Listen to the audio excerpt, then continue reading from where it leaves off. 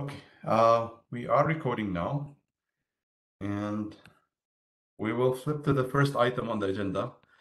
But because I'm using a Windows machine now, it's not okay. It's a little bit different for me. Okay, all right. Okay, I was mentioning that there were a couple of action items or discussions that happened during IETF 114, and the minutes. We have published a rough draft for the minutes. Couple of items that came out were the user-defined or private use actions. We wanted to make sure they're documented or they're described, at least the requirements for them. And we talked about, I think Loa asked the question, should it be a range of actions? A range of, if we're talking about a set of numbers or flags or whatever it is. So it's a range that we want set aside for private use. Maybe this is more of a solution description rather than a requirement, but it was mentioned and it's an action item I took down. I'm happy to update this if anyone wants to add on how do we want to tackle that. For example, is it captured in the requirements draft? Yes. Sorry, I should have put my hand up. Yeah. Thank you, Matthew. Go ahead. Yes. Yes, it is. In that there is a requirement that says, I think, going from memory, that states that solutions may allow private, or words to the effect of solutions may define a range for private use, and if they do, it needs to be essentially properly registered with IANA. So when you define a registry for the action indicators, for example, you need to obviously structure it and reserve a certain range of them for private use if a solution allows private use. Not sure it really. To be honest, though, I'm not. I think this came out of the discussion that we've had in these meetings, where I think people expressed that it wasn't clear that that the requirements document allowed private private code points, but that was not really the intention. But I'm not. It was raised in the design meeting as well. Sorry, in the IETF 114. Yes, it was. Yeah. Well, prior to that, so we mentioned in IETF 114 because we'd addressed it in the newest version of the requirements draft, but there was a discussion in the OpenDT meeting about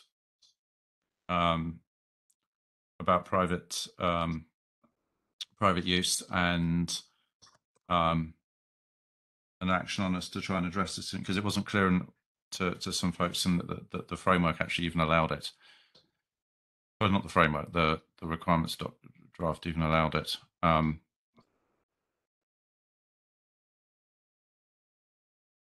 Sorry to interrupt, Matthew. I can't see it in the document. I just looked for private. Yes, it should be in there. Just let me open the draft. You're talking about the latest version, version 2. I've got the version. Oh, version 2. Hang on a second. Maybe I'm on the wrong version.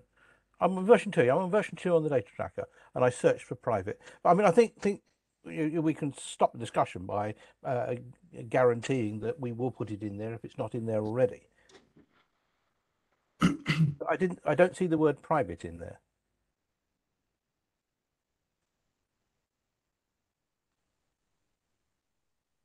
Is it user defined that we use? Oh, yeah, user defined is the term we use. So, I beg your pardon.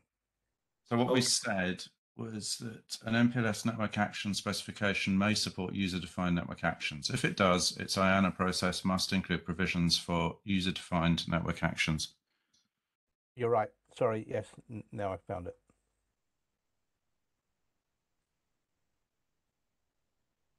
Okay. Any action item that we want to take down on this, or I think you Yeah. All you have to do is to note that it's requirement 19. Requirement 19, section 3.3.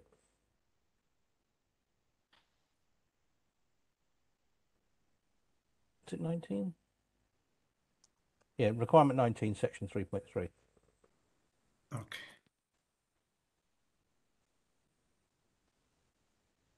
Okay. I missed the discussion. I think I caught the tail end of it, where we're saying that a range needs to be set aside.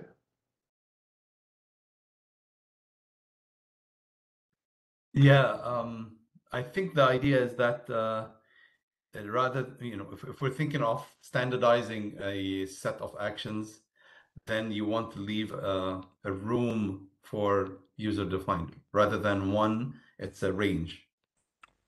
So requirements deals with it without saying any of that. It just says it must exist.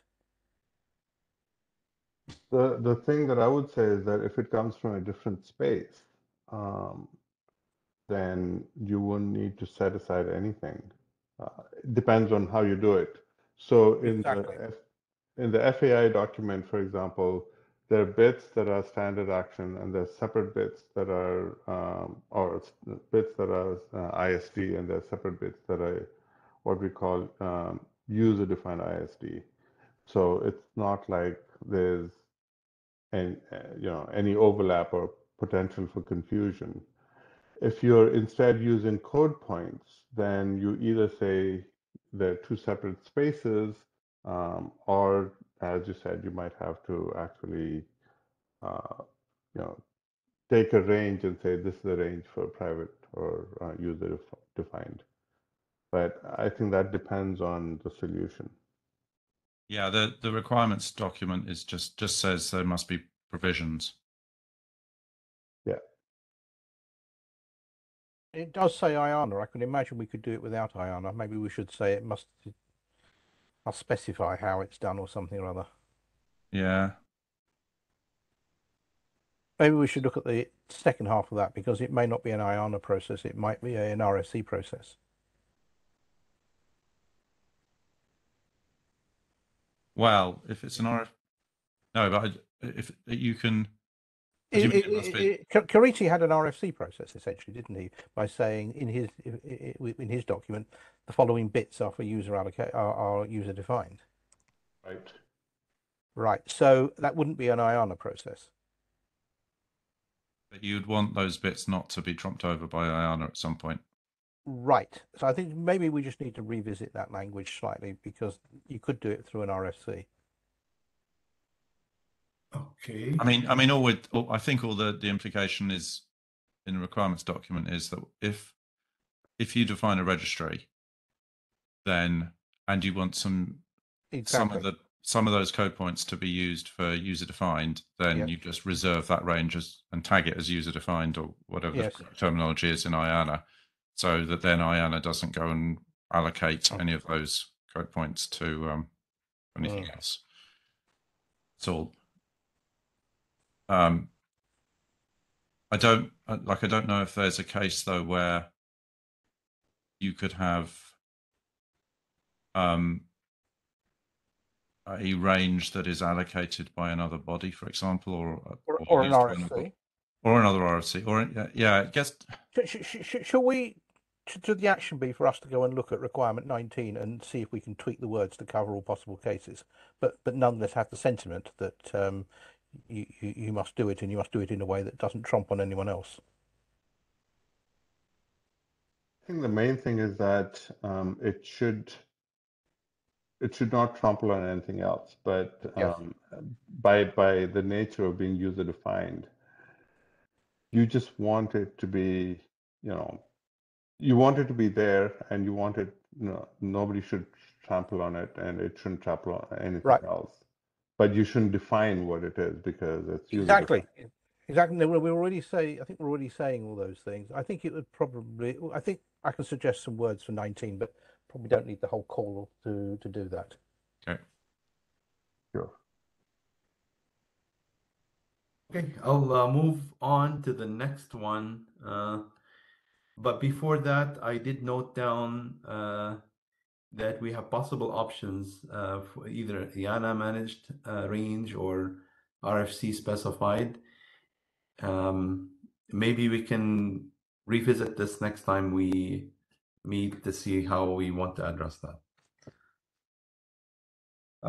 The next item I sifted out from the minutes was we identified competing proposals and we encouraged at least the design team working and the working group chairs encouraged the authors of the documents to align and converge, but there might be reasons not to converge, and the competing proposals will have to be evaluated against some metrics. At least Kiriti talked about, evaluation of metrics after implementation and so on. So that's an action item I took out. We do, I guess, want to follow up on that. It'll take a little while, but yeah.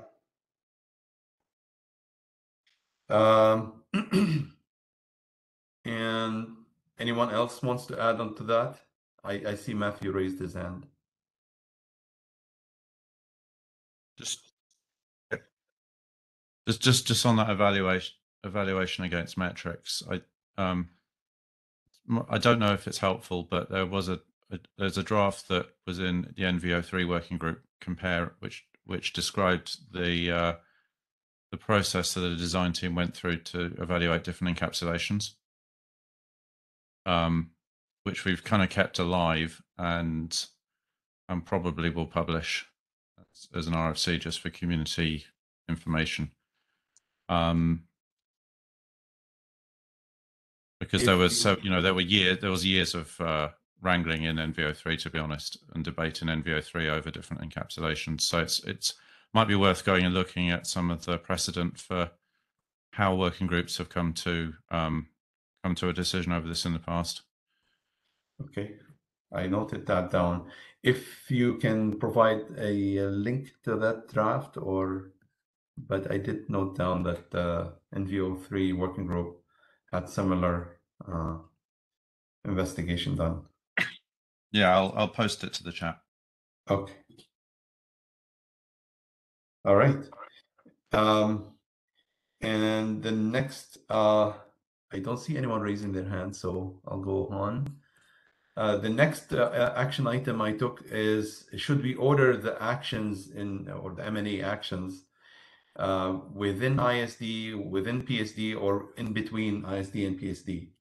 There was a discussion on this, and I think there were multiple opinions on that. So we might want to revisit this. Anyone wants to add? I think it might be worth looking at what IPv6 did for their, what do they call it, extension headers. There's, if you say whatever is earlier is more, higher priority, then there's a land grab that, people try to put theirs in front. But yeah, it sounds nice. I'm not sure it's practical, but definitely worth having the discussion.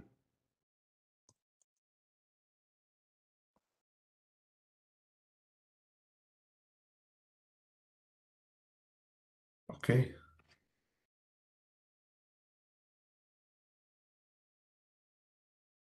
Okay. Thank you, and let's move on.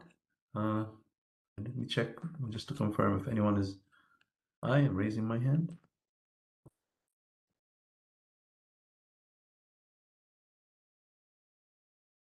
Okay, I don't know if it's showing as raising my hand or not. Okay, the next action item we want to update today is actually it's on the agenda, so I'll skip it and then give a chance for the authors to report. I'll jump right to the third one, which is on the first nibble draft.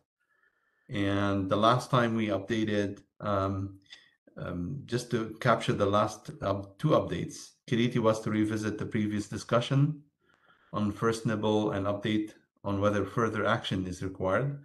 And then last time we met, I think Stewart updated that there are no issues. And to conclude, I also checked the draft. I think you published a revision 2 on that. And so is the revision 2 capturing all the requirements, Kiriti? Can you elaborate? Yeah, I believe so. I think there was an open discussion on, should we do things in the control plane or data plane or both? And Stuart made a comment about belt and suspenders. So I think that's still open, perhaps. But other than that, I think we're closed.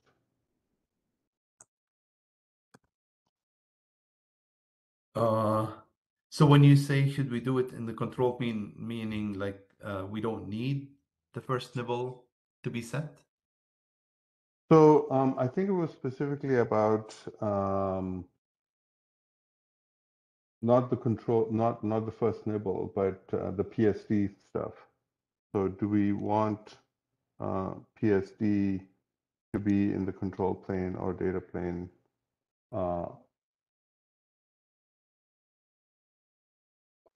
Yeah. So if you talk about a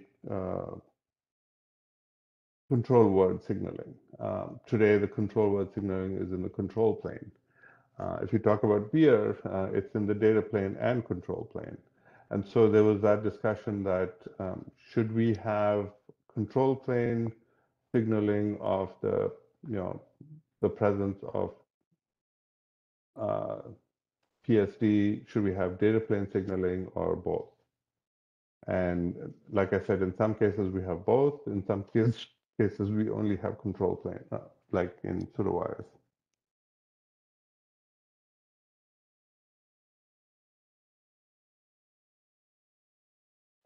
Okay, but with regards to this draft, Kiriti, specifically the first nibble draft, I think because we're the action item is on it, so I Yeah, want to so note this was down the progress on it. So what is it that's holding back? just that. In the draft, it says, you know, the first nibble could also be used to signal. In fact, in a way, it's used to signal the data plane presence and type of PSD. And I think that's where Stuart was maybe questioning, and I mean, Stuart is here, so he can speak for himself, but questioning whether we do need that. The fact is that when the data plane says 00, you expect that there's a control word, but the control word format is determined by the control plane. It's not determined by the data plane. The 00 value is used by both pseudowire and DetNet that have different formats for the control word. For beer, on the other hand, you have a data plane signaling, you have a beer label saying that there's a beer header. You have a special nibble, which is 5 or whatever it is, and you have control plane signaling. So I think the philosophy of the use of the control of the first nibble, I think is a question. So, Kiriti, just to reiterate the question is, should the MPLS payload type be signaled in control plane? No, And I PSD think type, not payload type. PSD type. What is MPLS payload, right?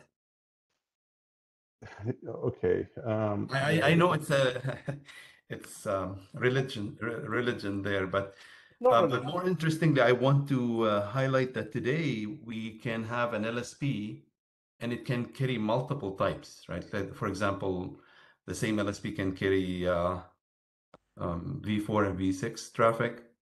So why, and then signaling the control plane will not help, right? No. It's not payload type. It's PSD type.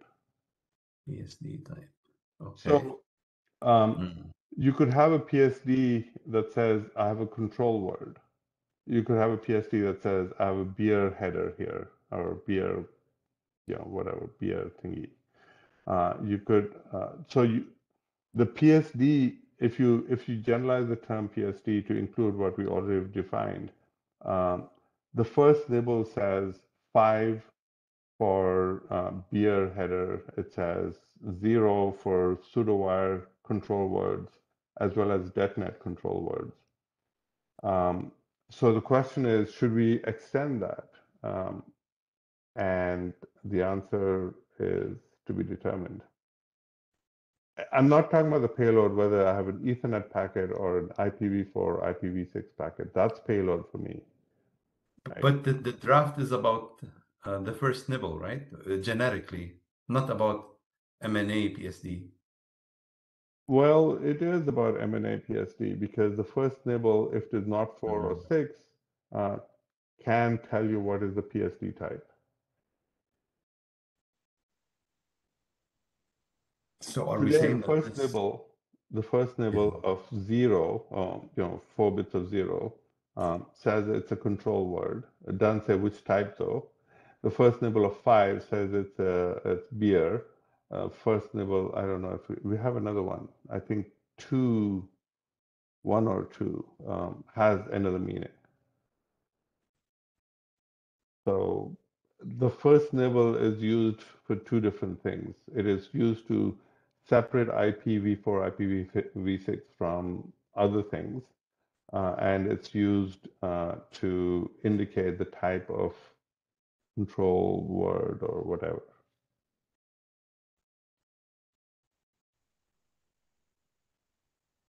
Stuart, do you want to jump in? So I was going to jump in much earlier on, but so there's a whole, for example, 0 is a whole series of possible control words. Pseudowire doesn't have just one; it has a whole multiplicity of different types. No, I don't think I have anything to add. I've lost the thread. I also kind of got confused. So Okay, I so let honestly, me try to restate this. There is a need for a first nibble. And the original need for the first nibble was to say, this is not an IPv4 packet, because people were doing these bad heuristics of saying, oh, if it's a 4, I'm going to pretend, I'm going to make like it's an IPv4 packet and then do load balancing. And if it's a 6, I'll make like it's an IPv6 packet and do load balancing.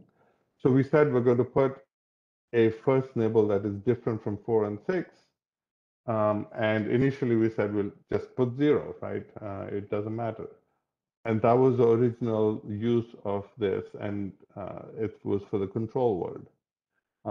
And we went on from that to say, okay, we can have 0 to be a control word. There's a difference between DetNet and pseudowire, but it's still a control word.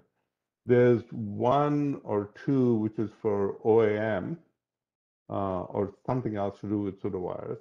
And then there's 5 that is for beer. So we can take that further and say there's, 7 means that there's a second MPLS stack, and 8 means there's, I don't know, some other types of PSD. In fact, if you take how you use header of headers for the PSD, you can say there's a set of values here for that. And so the first word, the first nibble would say, I'm, such and such PSD, and the rest of it would say, here's the length of the overall PSD, and so on. So the header of headers that how you has can be incorporated into this.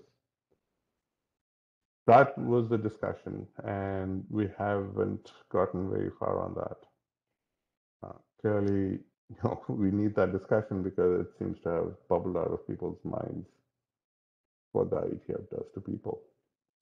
So one, to clarify the control plane angle to it. So today the 0 or the 4, sorry, the 0 or the 4, the 6, they're not signaled in any routing protocol or control plane. The 0 just is the you have to signal whether or not you're using a control word in your pseudo-wire signaling. You have to signal in your DetNet signaling whether or not you're using a control word. Maybe it's mandatory for DetNet, but it is in the signaling. The 4 and the 6 are not, and I'm not talking. That's why I'm saying this is not about payload. This is about PSD type. If you generalize PSD to include control words, beer headers, and other things. I agree. The control word needs to be known to the egress or to the puppet. Yes. But yeah, for 4 and 6, that's the mind-boggling thing is it's you can enable it. I mean, PSD data can be carried by some packets and not by other packets. So then how can we signal it? Right.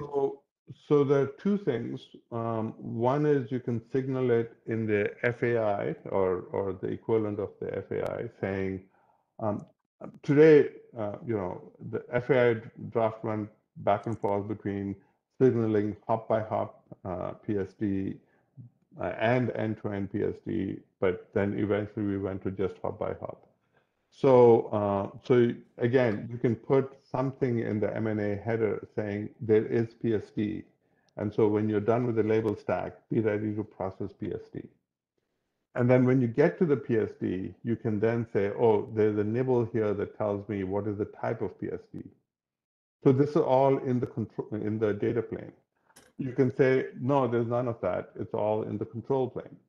And the control plane signaling will tell you what is going on. Which, by the way, for beer, there is a beer label that tells you that there is a coming up, there's a beer header. So we have both, and I think it would be good for us as we're designing, the next generation of MPLS to decide whether we want control plane signaling, data plane signaling, or both for, for PSD. Did that make it clear? Okay. Yeah, I got it that you have some action, some work to be done. There's definitely a discussion to be had and pros and cons to be laid out there, and then a decision to be made. Whether it belongs in this draft, the first nibble draft, I mean, the discussion started with the first nibble draft. You could say, the discussion and the capturing of the discussion may belong in a framework draft, may belong in the requirements draft, saying, there's a requirement that the M&A header should tell you whether there's PSD. There's a requirement that, because when you finish the label stack, how do you know what comes next? And you can't guess based on anything because Ethernet can have anything, whatever, in the first nibble, the first word. So, you could say it was control plane signaling, this an IPVPN, it's, or maybe there's no signaling and you assume it's IP. I think I don't want to put a protocol header there. I don't want to tell you what the payload is, but I do think that we need to have a discussion about telling you whether there is PSD and how to interpret it. Okay. I'll keep this, open for now, and we'll consider this draft. Still has open issues. Okay. So, okay. And with this, if no one else wants to comment on the action items, I can save and go back to the agenda. Loa, feel free to add if you want to add anything or elaborate on something. No, I'm pretty happy, but I'm still bit curious where the discussion on the first nibble will go, and I'm not sure yet. Okay. All right. Let me see, where was the agenda? I think I lost. Yeah. So next item on our agenda is Jimmy on this draft, M&A incaps. I'm happy to pass you the ball so you can share the screen. Okay, can you hear me? Yes, I can. Okay, let me try to share my screen.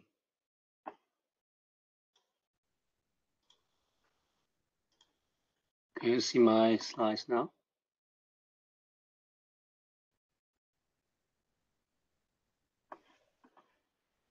Hello? I can see them. Yeah, I can see them. Okay, good.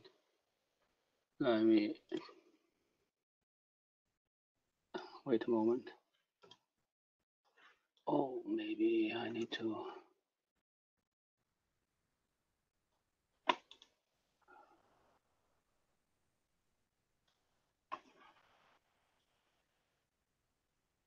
Okay, no, it's okay. Okay, here's a presentation about the draft on the encapsulation of the MPLS network actions and associated data. So we submit this draft just at the beginning of the IETF 114 meeting. So we ask for the presentation after the meeting in the design team meeting. Okay, here's some brief introduction. So basically, this document specifies a general solution for carrying the M&A information either in the label stack as the ISD or after the label stack, which is called as PSD.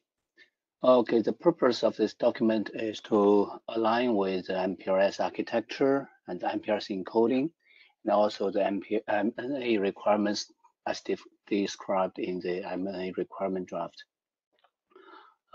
This document is focusing on the encapsulation of the M&A information, but the specification of the specific type of interaction and the data is out of the scope of this document.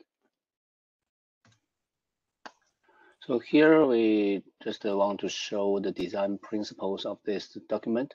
Firstly, we use a new BSPL as the indicator of the existence of the M&A information. And where the M&A information is carried in the packet will be indicated with the flags. And with this, we allow a different combination of this M&A data in the packet, such as we can use only the ISD, or we can use only the PSD, or the combination of the ISD and the PSD. The third point is we would like to minimize and simplify the M&A information carried as ISD in the MPLS label stack. This is based on the discussion in the working group consensus core, which means that seems that people has concerns about the usage of the ISD and want to minimize it. So when ISD is needed, the ISD design with a fixed length is recommended. And we will also try to reduce the impact of the ISD to the label stack encoding and the processing. For the M&A information, which need to carry a large or variable length of data, or need to have the flexible structure, it is suggested to encode this information as a PSD. Okay, here shows the M&A indicator format. It is like a label stack entry with a new BSPL. This new BSPL is used to indicate the existence of the M&A information, and the TTL and the TC fields are reused as a flags.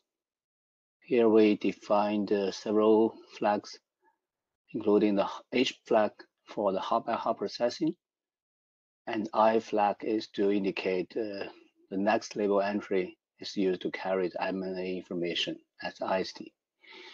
And the P flag is to indicate there's a post stack data following the MPLS label stack.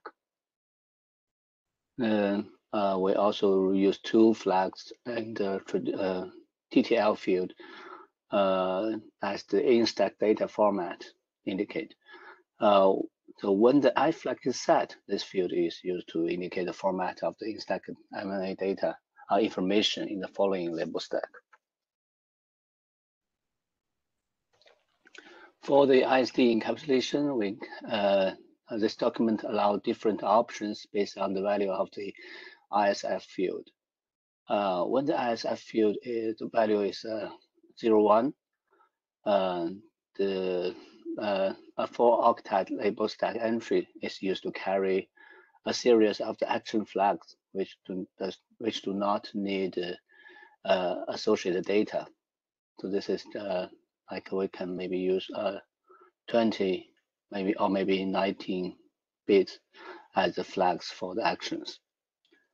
When the ISF value is 1, 0, which means we use a 4-octet label stack entry to carry a reference forwarding value, which is like a label value and can be used to indicate the forwarding actions based on the local policy configured on the network nodes.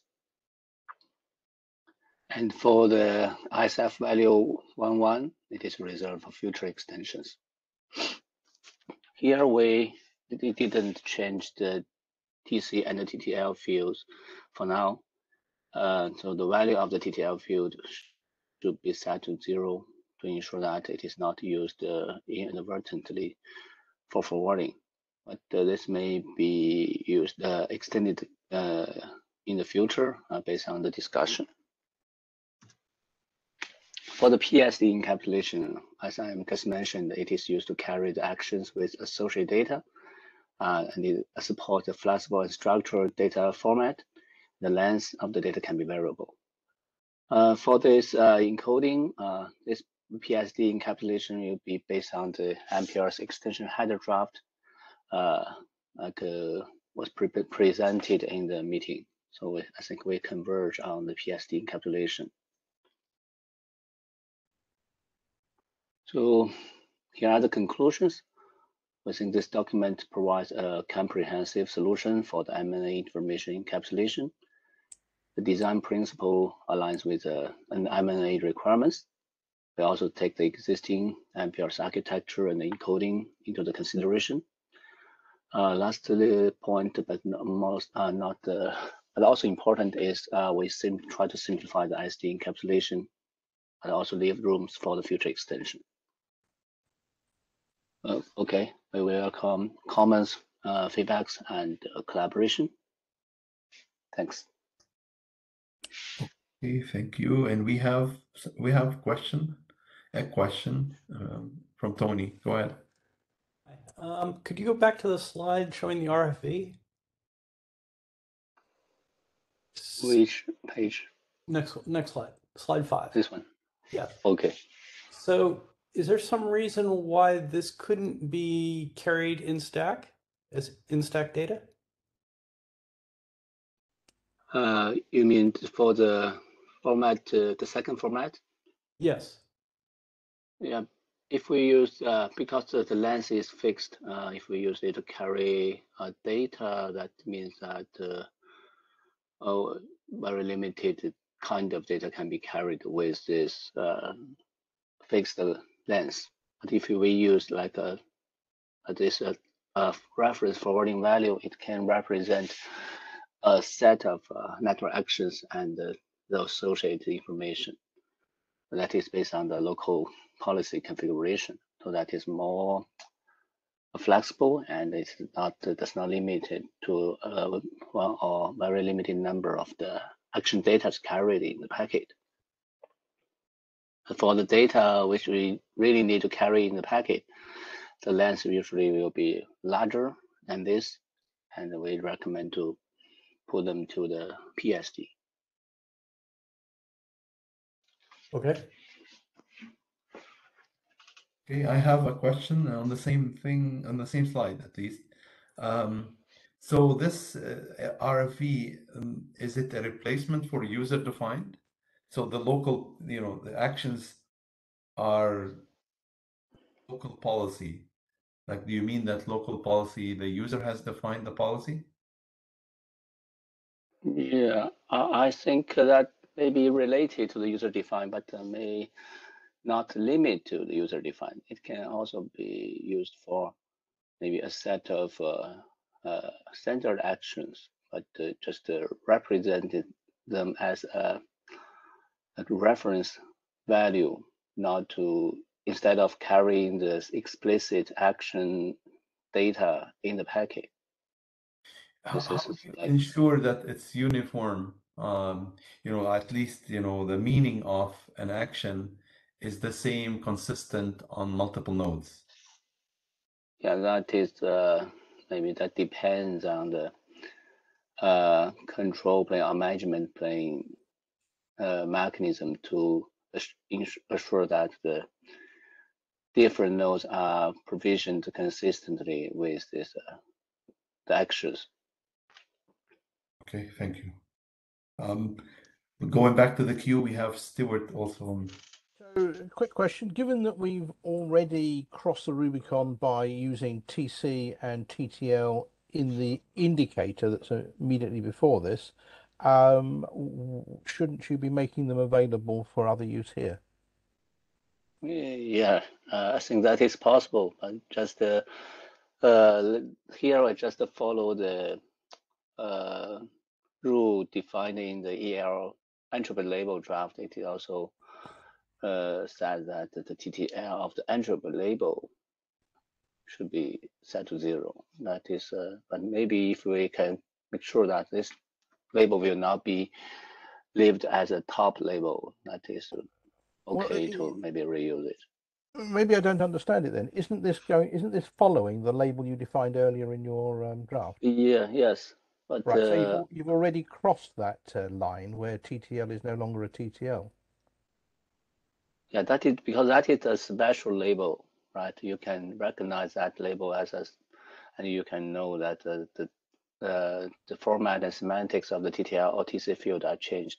But if some node ignores that the special label, but parse the next label, which they may treat it as a normal forwarding label, and the TTL field may have impact. I think if you ignore the previous label, then all bets are off because this is just a random bag of bits. You see, that in-stack action flags is not a real label. So if ever you treated it as a real label in your label table, it's completely undefined what would happen. So I think we're in a position, and I think maybe we should be sort of considering this as a proper formal structure, that you've got a couple of labels. I'm sure I had a better word for that, but you have a pair of labels that have a combined meaning. We already have that concept elsewhere in MPLS. So given that this label has no semantics at all, except in the context of its predecessor, then I don't think you're bound by the semantics of TC and TTL. Yeah, I agree. Personally, I think it is possible to reuse TC and TTL for other meaning, but just here we need, in the beginning, we try to be conservative and to align with existing description about the TTL field in the entropy label. But we can discuss whether, like you said, we can treat this the indicator and this label as a group so that we can redefine it safely. Yeah, thank you. Good suggestion. Thank you.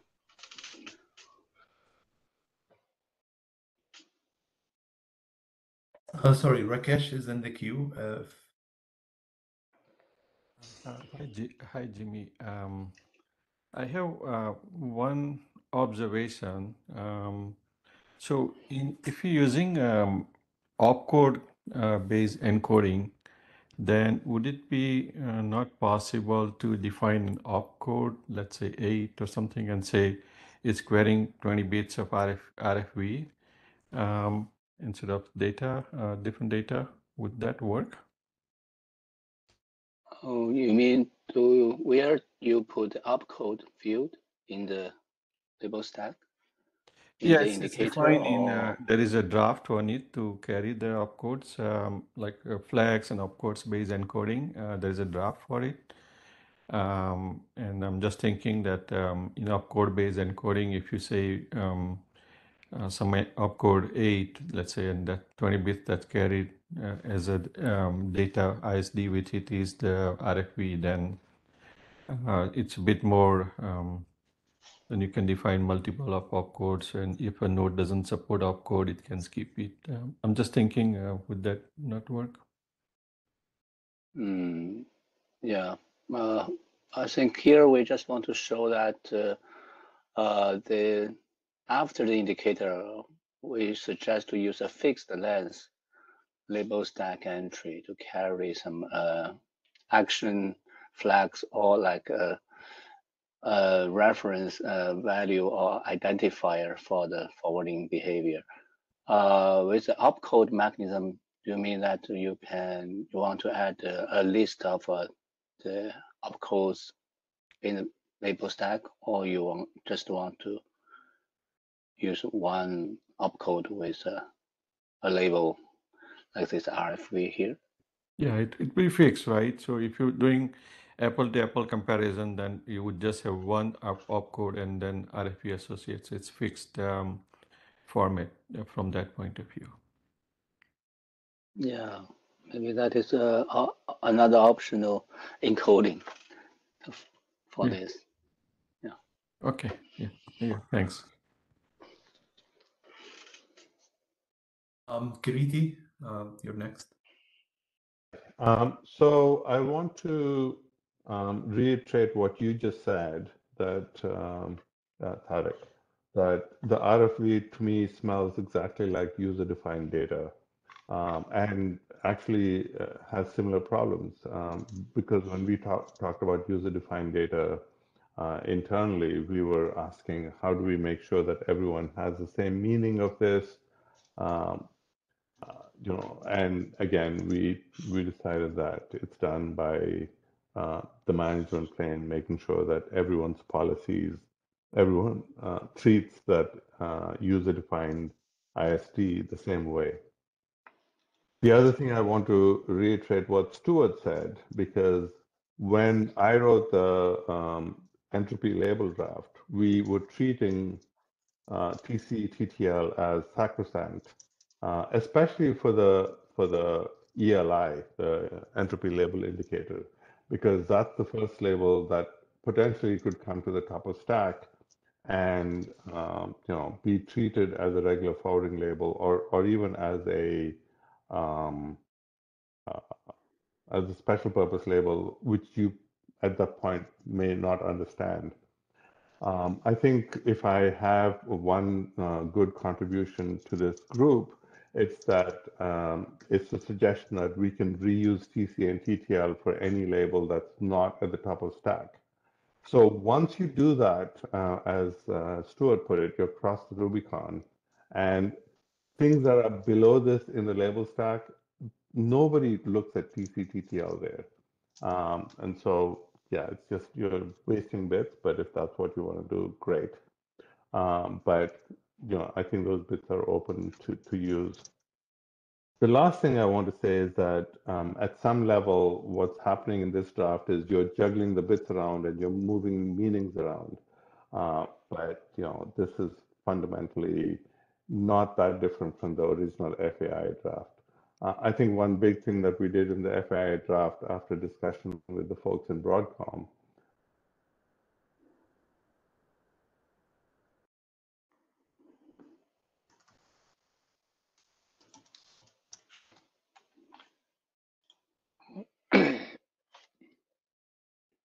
Yeah, I think for this draft, the design is to, yeah, thanks. Sorry? Can you hear me? I haven't finished, but yeah. Oh, okay. Sorry. So I think it's important to what Stuart was saying. It's not just two associated labels. It's a block of labels that are sort of associated. Once you have something that says, here's an MNA indicator, everything that follows it, as many as they may be, that set of labels is a block that needs to be treated as one unit. And the length field up front lets you say, I don't understand any of this, but at least I understand that this is an M&A indicator, and I know what the length is, so I can throw away the block as a whole. So I think that's an important part of this. Okay. Okay, thank you. I understand that you mean that you want to allow more label stack entries to be considered as a group of the MA information, right?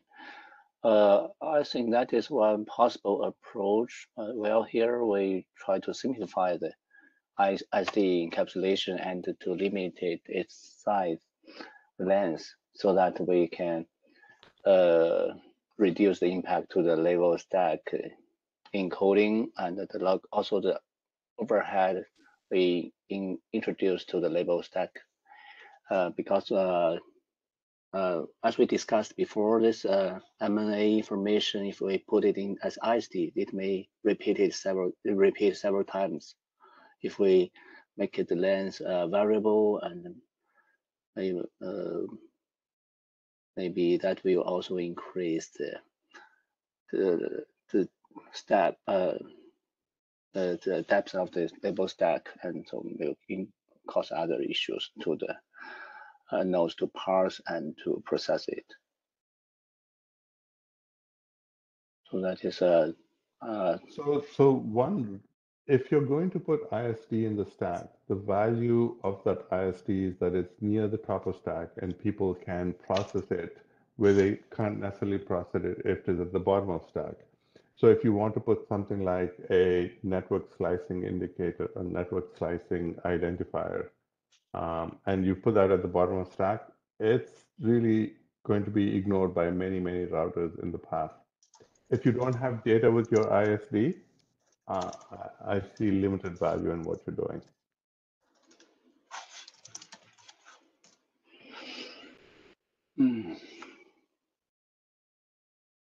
And that is what. Okay, sorry, I thought you were done, and Loa's still in the queue. So feel free. I'm not sure if you want to continue on that. I just have that's much water under the bridges now, but I think that I agree with what Stuart said about that it's actually possible to use the TC field and the TTL for indicators if we want that. And then, can you go to the slide that says M&A indicator? Okay. The headline? This one? Yeah. I would actually, since it's a special purpose label, I would like to call it M&A label. Because all the others, with the exception of the entry per label indicator, are actually called labels. And that was this. Those 20 bits are the label, and they are special purpose labels. So M&A label. Okay, you mean the terminology here? Yeah, I think you will have a, if you start to call it indicator, people will start to talk about it as that identifier, and then we are kind of all over the place. It's better to just limit the name to label, because that was this. Yeah, this is a good suggestion. My original understanding about this is the label plus these flags are used as an indicator of the M&A information and their position in the package. But that's not what the figure says. If you change M&A indicator in the figure to the to M&A label equal SPL to be assigned, and then the flags, then I'm fine. We call all 30, whatever it is, 31 bits for M&A indicator. That's fine. Basically, but the 20 bits should be M&A label. To me, okay. coming into someone We talking. will think about Oh, it. sorry, it was my mistake. Hmm. Law, you're still on the queue. Do you want? No, you can take me down, or I can do it. Okay. Done. The next is Stuart. Just a side note from this, and I can't remember who I had the discussion with, but we probably should formalize within the MPLS architecture this concept of groups of label, or whatever we want to call them, as being a legitimate entity, and then we can talk about it as an architectural construct. It doesn't need to stop anything else, or get in the way of anything, but we should probably formally document it so we don't have pushback that it's not an MPLS concept. Can we start that draft? I'm willing to help you if you want. But, Okay, yeah. Okay. Yeah, I Yes, can't you- remember who I had the conversation with. I think it was you and me and maybe Matthew. Right. Well, anyway, I think we should write a short draft formalizing this concept so that people don't push back and say this is not MPLS. Okay. Happy to Yeah, join right. that. Yeah.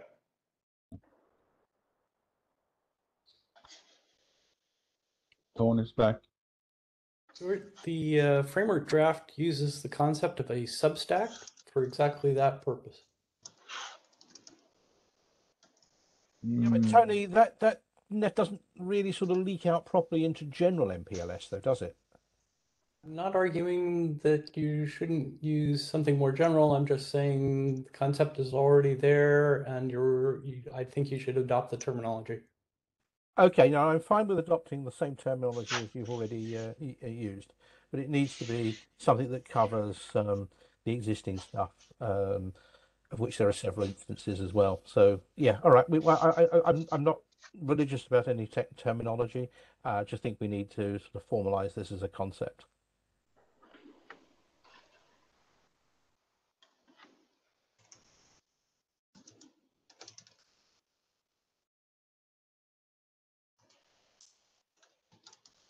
Stuart, include me in. That was Kariti, wasn't it? Okay. Yeah. Yeah, I would be happy to also participate in this discussion. Okay. Law, you're still raising your hand. Yeah, no, again. I have one question that is not particularly on this document, but we have used H for hop by hop. Do we have, and I think I asked this before, but do we have the concept of telling one particular node down an LSP that just this particular node need to take action on this? It's not hop by hop, it's just one hop that we actually point at. Should that be part of what we're doing? Sir? Yeah. So we've had this discussion before, and so we have sort of two extremes. One is hop by hop, so everyone parses this, processes it.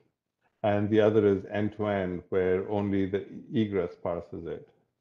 And the things in between, where one particular node or a subset of the nodes on the path parse it, it's hard to encode that in any easy way. So generally, you end up having to spend quite a bit of time doing that. As an analogy, again, it's not a perfect analogy. In fact, it might be an analogy that people don't like.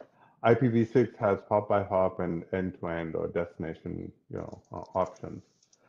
So it's worth considering, but it's also worth thinking about how to encode that efficiently. And right now, I'm in a position where, I would say do it hop by hop and have the nodes that need to process it understand that this is for them. But trying to encode specifically which nodes those are, I don't have a good way to do that.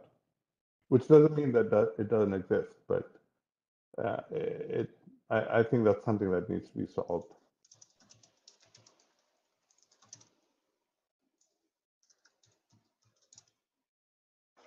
Oh, I raised my hand.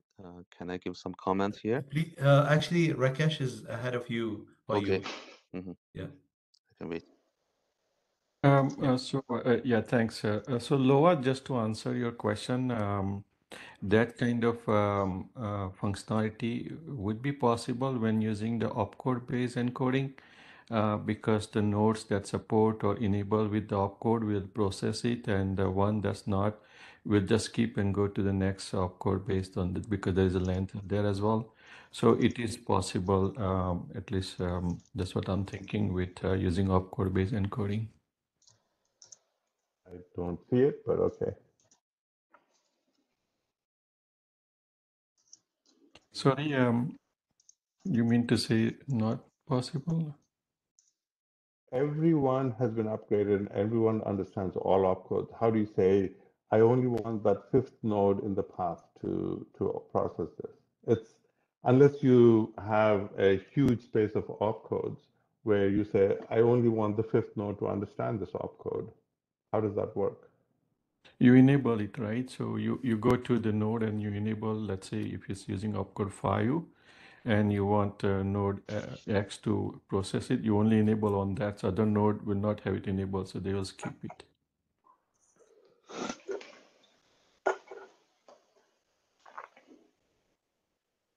I guess creativity means that if maybe for one packet you want to designate this node to process it, but for another packet you want to designate this node to ignore this same opcode. Right, it cannot be done by enable or disable this opcode on this node. It depends on the information carrying the packet. Exactly. Okay. You're next. A possible solution is actually laid out in one of our companion documents for the extension header, which is to decouple the potential extension header path and the label switching path, which means these two paths may not necessarily overlap. On the single label switching path, we could define multiple extension header paths or consecutively extension header paths. So if on each extension header path there's a defined scope of the extension headers, we can certainly, I've already said in the IETF presentation, we can certainly extend such concept to actually to apply to the entire MNA, which means if we define the scope of the this MNA path, just be a sub path of the entire label switching path, then we can easily support, okay, where if it's an end-to-end type again, then we can easily specify the last node actually who should support this action. So in this way, we can solve this problem. Certainly, this also need the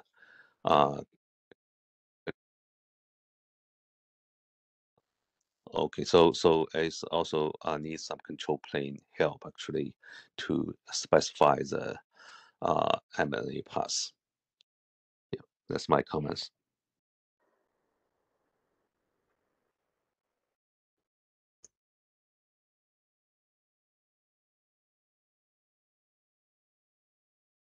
You're done? Yeah, I'm done. Okay, thank you. Loa, you're next in the queue.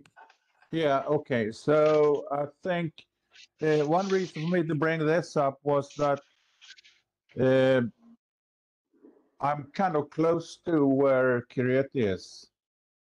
I think we should say that this is currently not in scope and maybe for further study, but we should actually document it so it's in our documents, because today I get this type of question from more than one person. So document the scope that is doing what we classified as end to end and hop by hop, and only those two for the time being. Thanks. Okay, Tony, you're left in the queue. Thank you. So I point out that the framework document considers this to be what's called select scope and allows you to specify which nodes should address the network actions. And we already do have an existing solution elsewhere for dealing with how to specify what the scope of select is. The beer folks have actually solved this for us, and it is simply a bit catalog of the nodes in the network. Solving this is not impossible. It's somewhat expensive because the bit catalog is non-trivial and is linear in the size of the network. But you could conceivably carry this as in-stack or post-stack data. While I have the floor, I should also just simply point out that carrying beer around for multicast purposes is a possible network action.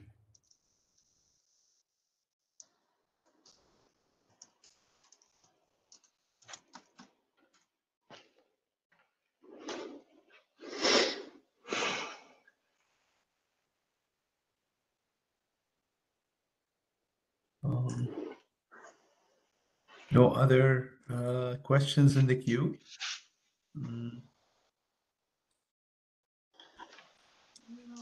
Okay, thank you, Jimmy. Thank you. I will stop sharing. Okay, just to revisit my agenda. We had one item. I think we have 15 minutes. The third item on the agenda was that report from the solutions internet drafts, the multiple solutions out there, and any possible alignment. I'm not sure how do we want to approach this. Let me just put out the question. Was there any progress that anyone wants to report to the design team?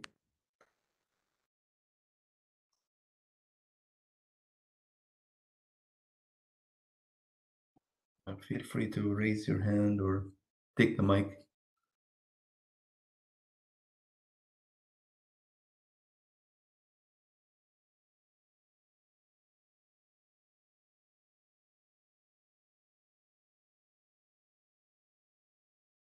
I think that's an answer, isn't it? I'm afraid it is, but I'm hoping it's not.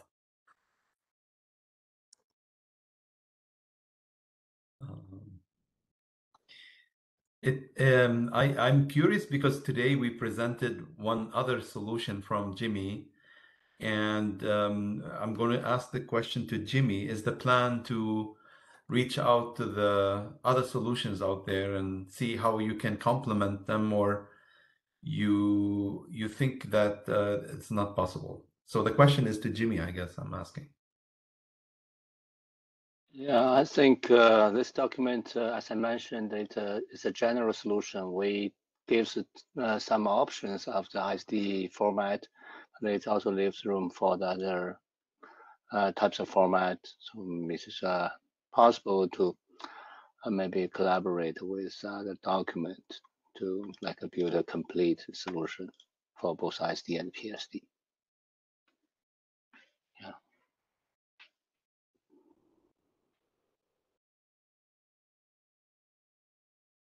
Okay, thank you.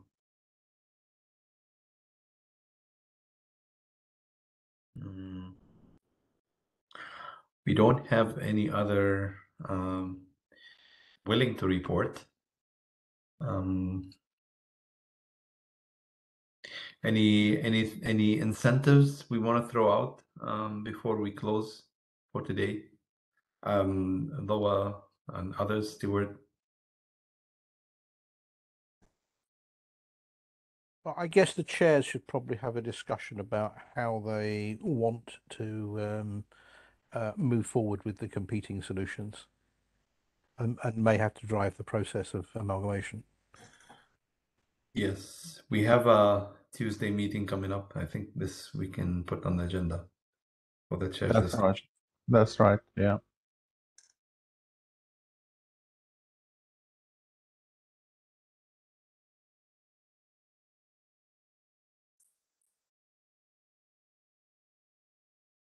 Okay, I don't have anything else for today.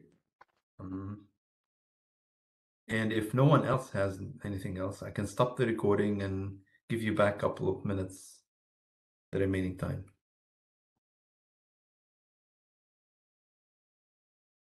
Yeah, do that. Okay.